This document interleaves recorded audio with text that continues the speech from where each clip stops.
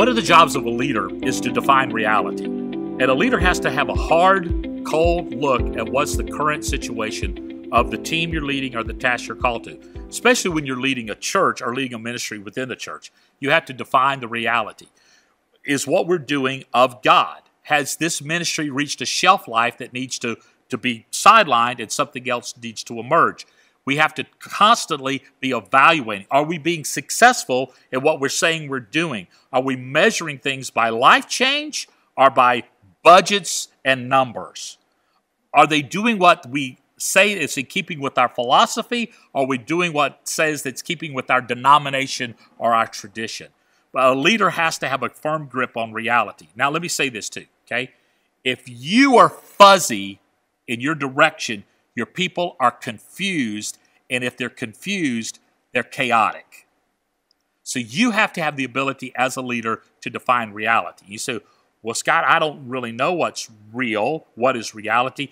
Then move up the leadership pipeline. Move up the leadership pipeline to find out who that's the leader of me understands, and go to the place you can finally have clarity.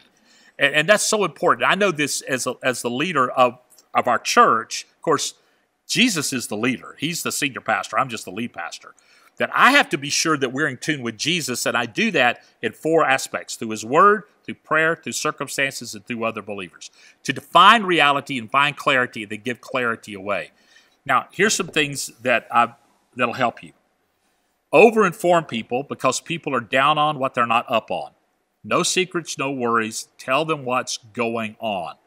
And then also, it says this in Acts to have a close watch over your flock. See how they're doing relationally, spiritually, physically, and make sure the condition of the people that you're leading.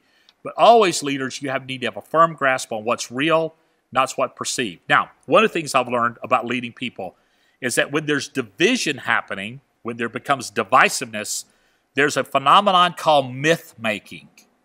That people in a divisive culture will come over to the side, form a support group where they will create an unrealistic myth about reality, and that myth becomes truth.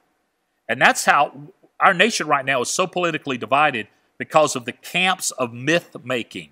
Instead of dealing with what's real, they've come up with a I've been done wrong support group, and they're feeding off the ignorance of each other in a myth-making quadrant. That's why a leader has to define reality. And that's your job as a leader. Now, if you're not clear, then you go up the ladder, up the chain, or down the chain, whichever you want to look at it, and get clarity and get clarity and get clarity. And if you're not clear, just wait, and God will clear it up. So I hope that helps you, that a leader has to define reality. Now, it's found in Luke chapter 9, verse 21, that Jesus defined that for His disciples. You can read that passage, and I think it'll give you more insight. But that's what a leader does, is defines reality.